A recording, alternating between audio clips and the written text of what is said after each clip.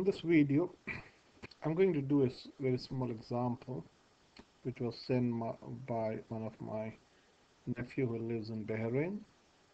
Her name is Karen. Okay, the question is like this. If the value of 10, find the value of 10 pi by 8, if the value of 10 pi by 4 is 1. Okay, this was a question. Now I hope you know about radians. Let me go over radians. Now by definition, 2 pi means 360 degrees. So you can say pi is half of 2 pi, which is 180, pi by 2 is 90, pi by 4 is 45, and pi by 8 is 22.5. So when you're talking about pi by 4, in other words, they're saying that tan 45 is 1, you want to find tan 22.5. Okay, so this is the fact that is given. So we have to use the double angle formula. You should know this formula, or it would be there in your formula sheet.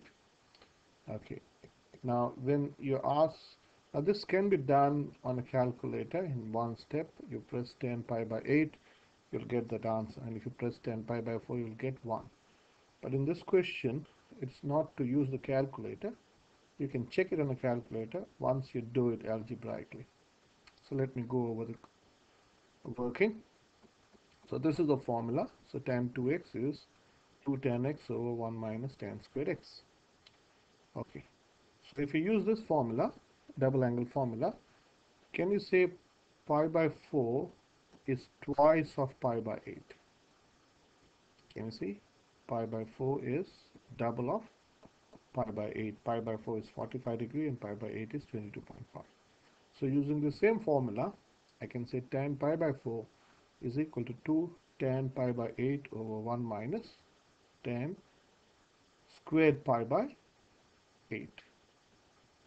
That's done. So let's look at the next question, next part. So I have substituted. We already know that tan pi by 4 is given to be 1. So I can put tan pi by 4 as 1. So this is the same thing. So what have I done? Now I can cross multiply. 1 times this gives you this. So I can say, or in other words, you have multiplied this side by this 1 minus tan squared pi by 8. So I have to multiply also the other side by the same thing. So you come here. The next step is interesting. What have I done is, instead of writing tan pi by 8 tan squared, I'm going to make my life easier. I can say let pi by 8 be x. So what will happen?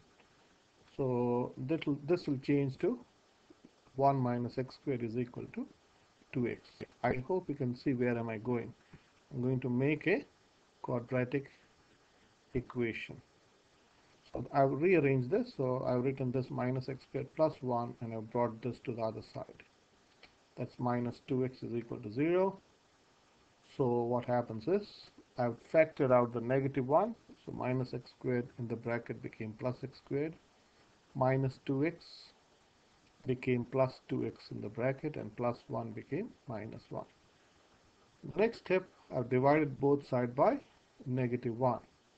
So if you divide this side by, so what I'm saying is, so if you divide this side by negative 1, which you can also divide this side by negative 1. And 0 divided by negative 1 is 0. So now what will happen? Now I have used completing square. Okay, so I want to make this to a perfect square. These three are not a perfect square.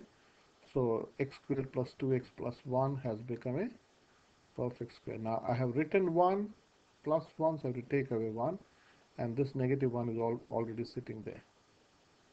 So this has become the perfect square of x plus 1 squared minus 2 is equal to 0.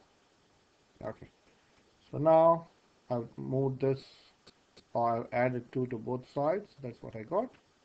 And you reach here. So if you remove the square, you have to take the positive or negative square root of plus 2.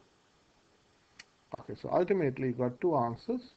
X is minus 1 plus or minus root 2. Now you have to understand the tan curve. A tan graph This is a tan graph from 0 to 2 pi. And at pi by 2, it has an asymptote, or tan pi by 2 or tan 90 is undefined. Okay, so that's why it asymptotes towards pi by 2. Now we're interested, this is what is given. Tan pi by 4 is 1. So tan pi by 8 would come halfway between, this is pi by 2, so this is pi by 4, so pi by 8 may come, so let me draw that.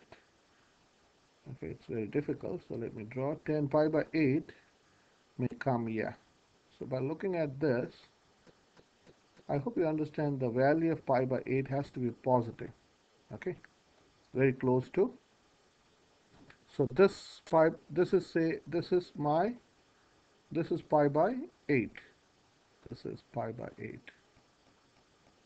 Okay, this is pi by 2, this is pi by 4, this is pi by 8. And the value corresponding to tan pi by 8 would be between 0 and 1. Okay, so I've got two options now. So this changes to -1 plus root 2 or -1 minus root 2. Now, you can understand this will become a negative value, isn't it? So this answer you can't accept. So I'll say this I'm not going to accept. So this is what I'm going to accept. Okay. So why can you say so? You can say because or since, this is the notation of since, tan pi by 8 should be greater than 0. So this is what I'm accepting. Now how can you check it on a calculator? Okay, so get your calculators out, your electronic or graphic calculator. So it should be set on radians. My calculator is already set on radians. I'll show you. The degree is radians. So let me type in tan pi by 8 and see what's the value. Okay, I'll show you. Tan pi by